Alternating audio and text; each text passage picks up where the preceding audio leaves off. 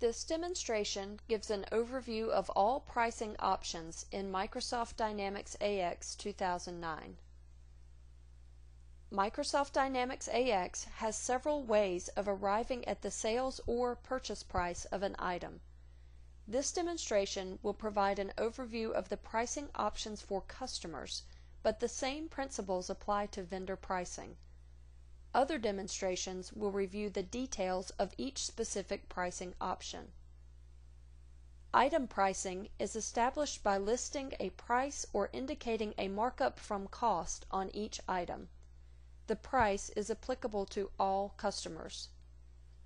Trade agreements are used to establish pricing or discounts for all, individual, or groups of items and customers. Manual pricing is used to override prices during data entry. Item pricing is the default price from the item master. Every item that is sold should have a default price. It is used when selling to customers that are not linked to a trade agreement. The price can be listed on the Price Discount tab, or it can be calculated from the cost. See the item pricing demonstration for more information. Trade agreements are where prices and discounts are defined. There are 4 types of trade agreements: sales price, line discount, multi-line discount, and total discount. Trade agreements can be linked directly to a customer or to a customer price discount group. Customer price discount groups are user-defined categories linked to the customer to establish pricing. Item discount groups are used to group items for assessing line or multi-line discounts. Trade agreements can contain specific items, groups of items, or all items. Sales price trade agreements, sometimes referred to as price lists, are used to establish specific item prices. Customer price groups are created for each group of customers that will receive the same prices. In this example, price groups have been created for major accounts. A trade agreement listing of all the item pricing is created for the major accounts group. The price group 01 for major accounts is then attached to specific customers. When a sales order is entered for a customer linked to a price group, the prices from the trade agreement will be used.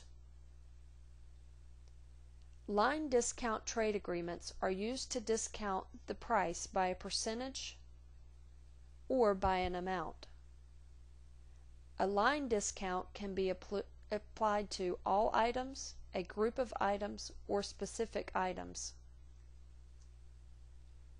Multi-line discount trade agreements are used to discount a group of items by percentage or amount, usually based on a quantity purchased. The total quantity purchased on all sales order lines is evaluated when calculating the discount.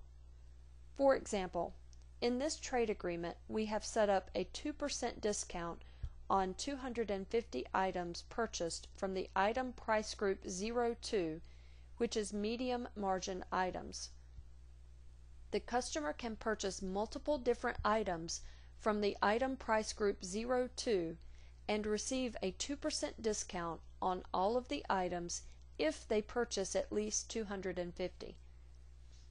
The difference between line and multi-line is that line discounts evaluate each line individually, while multi-line discounts evaluate all lines.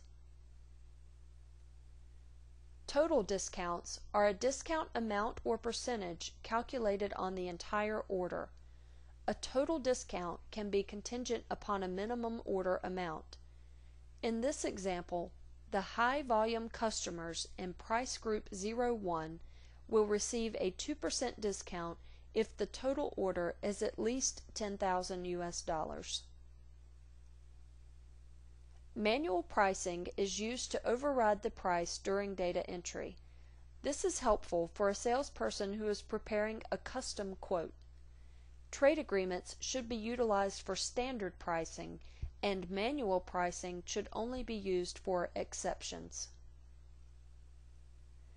To summarize the pricing options in Microsoft Dynamics AX, item pricing is the default price.